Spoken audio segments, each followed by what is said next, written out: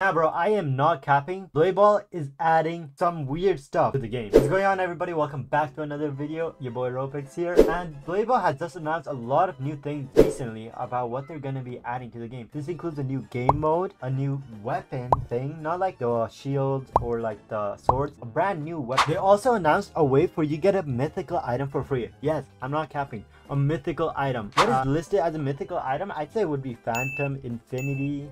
I don't know, maybe Rapture. All of these paid things that you can only get in like wheels and spins and stuff like that, those are listed as mythical items. And all that for free. Now that's a good update. So let's go over everything. So the latest thing that Blade Ball had released was the shield, right? So this shield you can buy for Robux for $3.99, which I am giving away the red one to a random subscriber that is in my Discord and comments their username. So go to all my videos, guys, comment your username and I may pick you and announce you on Discord. So you must be subscribed, comment, and be in my Discord. Go while you still can enter the giveaway. So they added shield. Okay, the shield can block a ball and deflect it. We can get that. The Blade Ball system has turned into like weapon ball, or I don't know, multi things. There's not just Blade Ball anymore. There's gauntlets, there's shield, there's flashlights, and there's even a rifle. The Blade Ball announced their next update that they're thinking about adding, and this includes a lot of things, right, like I said earlier. But the main first thing that we're going to talk about is the gun. So we already have this rifle in the game, and this one you basically just hit people with it. Let's see.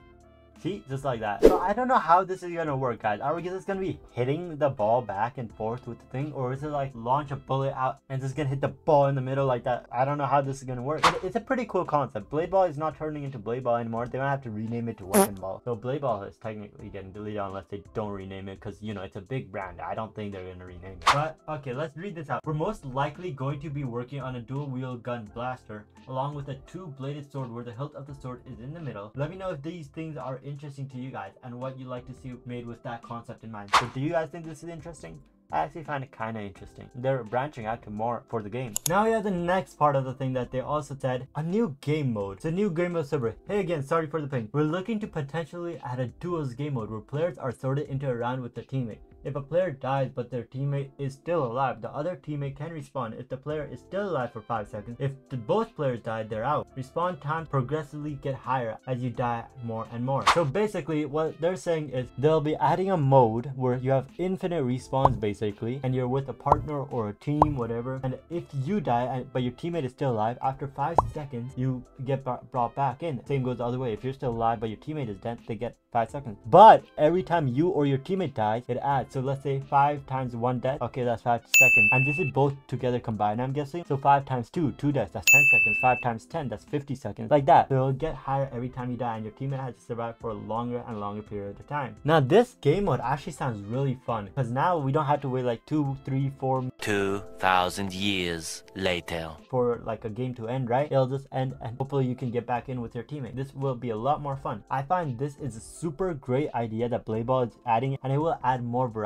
to the game, because let's be honest, it's getting kind of repetitive. What do you guys think of this one as well? Let me know. I think this is a splendid idea that they're adding. And now we're having the biggest issue solved to mankind, bro. The biggest issue. So we all know we're all broke, right? Even I'm broke, guys. I can barely afford like 2 shields a week, right? But now we can get stuff like Infinity, Phantom. These are all concepts on the image that I'm showing you guys on the screen right now. But as you can see on the bottom, it says check in after day 29 for 1 mythical ability. So if they're giving ability, I'm guessing they have to give an ability that costs Robux, right? Because no one wants to sign in every day for an ability that you can get with just coins, right? So let's say like I'm signing in 29 days and I get super cash. Like no, so many people would rage and want to quit the game after that.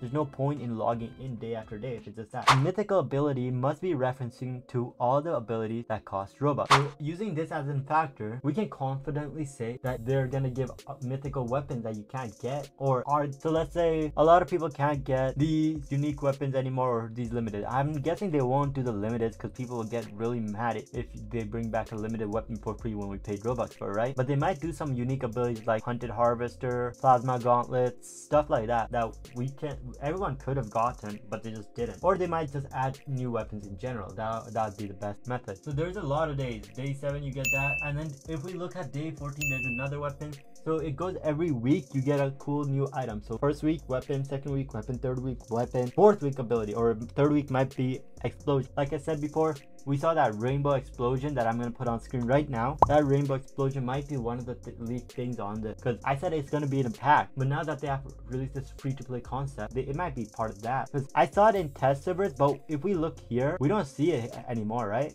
We don't see the rainbow thing.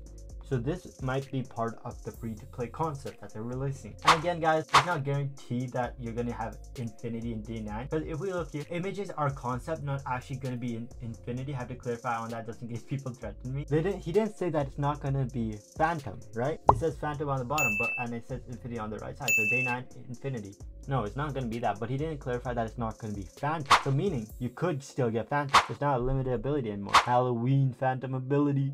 So this just saves us the hassle and brain and our banks and everything on losing money. Now it's just about to end this, but then I remember 2 things that I forgot to tell you guys. So there is one more game mode that they were thinking of making, and it's very similar to another game that I'm gonna mention in a bit. The thing that the developer Deuce_Small said is a game mode where the ball can bounce off of walls, manipulating its trajectory. So this is very similar to a game I call Death Ball. In Death Ball, it's basically kind of like Blade Ball, Power Ball, everything's copying each other, right? But in this one, it's kind of more animated. You can look at the ball. You have 3 lives, so you can get hit 3 times before you die. It's a bit harder because the ball can go all over the place and your camera angle can change all over. There's abilities, not just like Blade Ball abilities, like actual abilities like Kill Was, God Speed mode and stuff like that. So this is Death Ball, and that's basically what Death Ball is. The ball bounces off trajectory and stuff like that. Now if we think about it like that, I don't know what they're gonna do because there's already a game already based on what they're saying rather than a game one. But they might add it, so it'll be fun. It'll also give it more. So I would recommend they add it. I don't think they would get into any legal trouble because it's a concept in their game, not copying an entirely different game, and basically all the games are copies of each other. Fireball, Genji Ball, all that. So I think it should work out. And now there is also a night market. This is a very cool update, but people have not been giving the right information on it. A night shop like in Valorant where special themed skins are shown only during nighttime. Now if we think about what he said right there and take the key concept, shown only during nighttime. Now he has to clarify on that. Is it the game nighttime? Is it his nighttime? Is it Eastern nighttime? Where? What nighttime? Because everyone has different time zones, right? So are they gonna code it to work in a person's time zone? Are they gonna code it to work in the game nighttime? What is it gonna be like? And is it gonna be Robux, coins? Who knows? It's probably gonna be Robux most likely, unless they add a system where you can gain points, kind of like in Valorant. We already have the coin, so basically they did add it, but yeah. So okay, that's all they have to announce for now, but if any more announcements come, I'm gonna be showing it on this channel, so make sure you guys subscribe. We're trying to hit 10K by the end of the year, and it would help a lot if everyone that's watching would subscribe. It does not take much of your day. Thank you all for watching. See you in the next video, guys. I needed like 5 more seconds to get to 8 minutes, so here's how much I edited, guys. Yay.